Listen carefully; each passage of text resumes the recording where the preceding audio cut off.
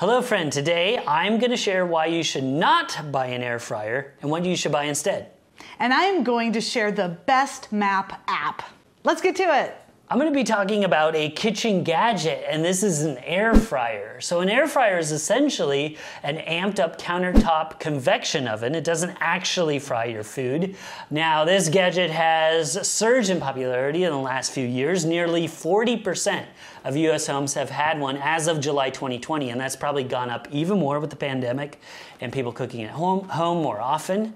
And even though they were popular and in theory healthier for you, I resisted one for a long time. Now that's because they were kind of one use or unitaskers, as you talked about in an Alton Brown video in episode 159. And so I wasn't super thrilled to get it, but let's talk about what it is. So forced convection heats the surface of food almost twice as quickly as natural convection heating that happens in an oven. The air fryer setting moves the air more efficiently throughout the oven, and it heats it faster than usual from all sides. So, and because they're usually compact in size too, they heat up faster, they preheat faster, and they have more energy within them. So that's why these are so good. And that's probably why people started to call them air frying, because it does surround the food and cook it from all sides, kind of like when you dip something in hot oil and that oil cooks everything from all sides as well. But it's a similar process, but a different medium. Now, why I changed my mind is because I didn't get an actual air fryer like you've probably seen a lot, but I got the Breville Smart Oven Air Fryer Pro. So this thing is massive, and I'm going to try to put it on the desk now. This thing is gigantic. So it is a gigantic countertop oven, but it does like 13 different things. So it has 13 smart cooking functions: toast, bagel, broil, bake, roast, warm, pizza-proof, air fry, reheat, cookies, slow cook, and dehydrate. So it's not a one use, it's everything, but it also does air frying super, super well. Definitely check out an air fryer. Yeah, this thing is massive. You know what? I had only seen... It can cook a 14-pound turkey in this bad boy. Oh, yeah. Like, it is sure. Serious. 9 pieces of toast.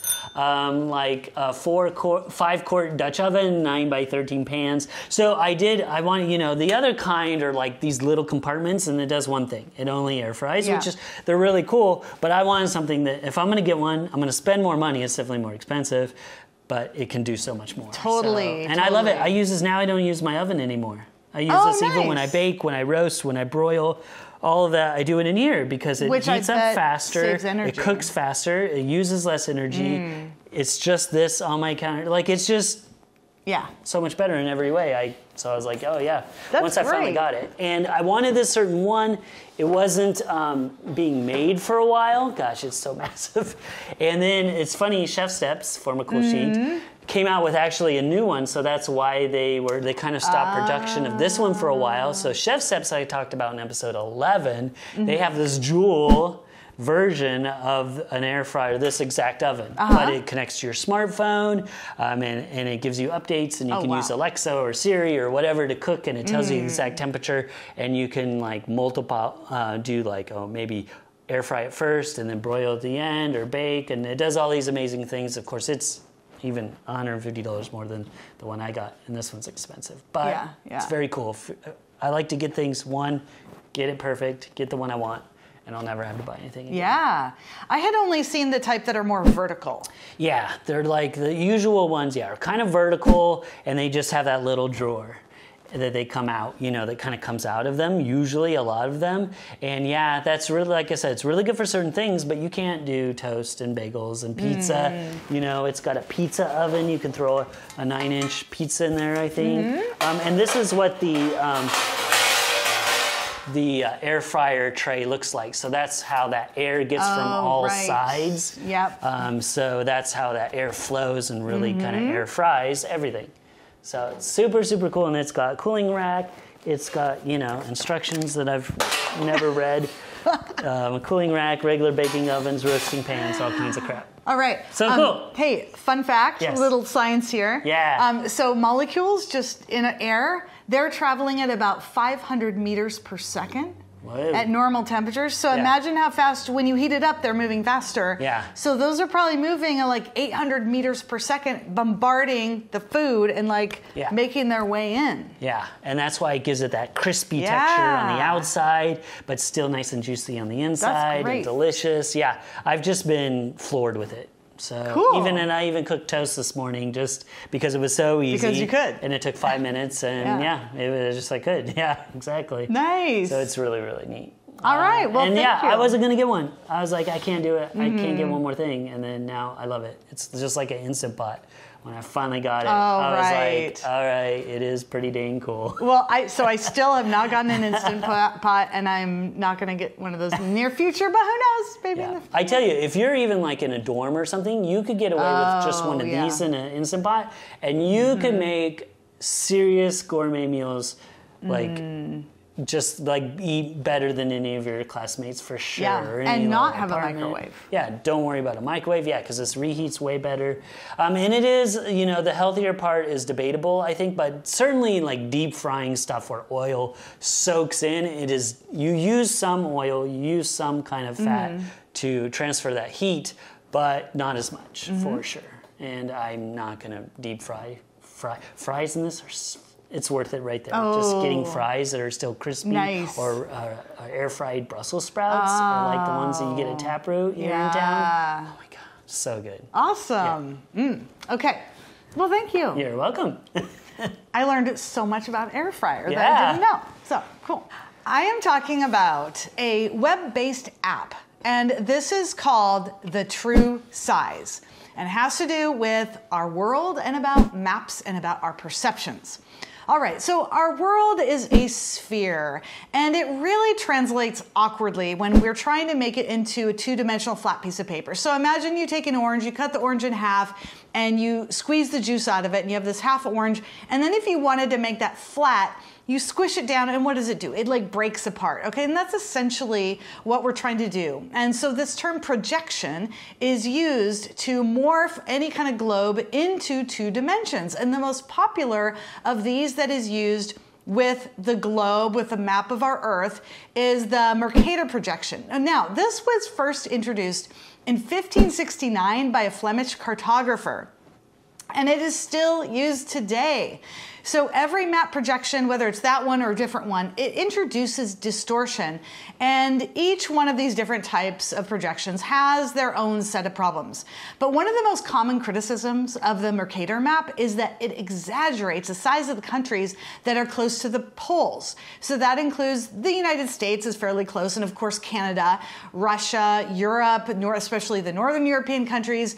So those look really large, while it downplays the size of those that are near the equator. So Central America, India, the whole African continent, etc. Those look, comparatively speaking, tiny. So on the Mercator projection, Greenland, it appears to be roughly the same size as Africa, but in reality, Africa is about 15 times larger than Greenland. So here's where the app comes in. The True Size was created. It was actually inspired, the creators saw an episode of The West Wing. I haven't seen the episode, so I don't know why. But also there's an infographic by Krause that's entitled The True Size of Africa. And so what they have done with this app is that you can grab a country and then you extract it out and then you can lay it on top of another country. It is so fascinating to use. It's extremely easy. I highly recommend you go to this web-based app, The True Size. Oh, this is so cool. So I have heard about how those maps are distorted and yeah, how big Africa, essentially they always compare it to Africa because it is so massive and it looks big on a globe, but not as big as it is, especially compared to, like you said, all these other continents and countries and things like that. And it doesn't really surprise me that, of course, the United States, not only is it always centered in anything that is from the U.S., which is also just kind of silly, but also bigger. Yeah, of course it is. Yeah. Like, oh, this map makes us look larger. Yeah. Okay. It's like, making up for something, or I don't know what it is, where the joke is there, but yes. So I love this. I love that you can actually very quickly and then kind of set it right. And Yep. then, yeah, it's hard because we are so used to what globes look like, and we think that's what it looks like. So when you say, no, this is what it actually the size is, it's like, that can't be right. Yeah. Like, it seems so weird. I know. But it's cool. It's really fun. Like, I took Alaska. So Alaska's another thing. Like, it just looks huge. Now, Alaska is big. Yes. But it makes it even bigger. So I took Alaska and I moved it around, and I took India and moved it around. It's really, really fun. That would be really fun. Yeah, absolutely. And cool to like show your kids if you have kids. Oh, or, for sure. You know, a school if you're a teacher, all those things. Oh, really, yeah. Really cool applications Yep. for this. And that was part of their goal. They want teachers to use it more. Oh, cool. So, and ideally you have a globe. Like a globe, then you can really see in 3 dimensions. Yes. But you can't carry around a globe with you. Right. And all of that. So this is just a wonderful resource. Yeah, and kids might not have a globe at home, but they have their smartphone or whatever, so they can use that. Super cool. Well, thank you so much for sharing that. You're welcome. And if you want to learn about that or the air fryer and everything else on our show, you can go to our show notes on our website at 10bestest.com/airfry. That's 10bestest.com/airfry, all lowercase, all one word. Thank you for joining us, friend. I'm Brian Hart. I'm Karen McFarland-Holman. Let us know in the comments. Do you own an air fryer yet? And let us know, do you know how small Greenland actually is? If you're enjoying the show, give us a like and share it with a friend. Stay tuned for another great show. And don't forget to stay curious.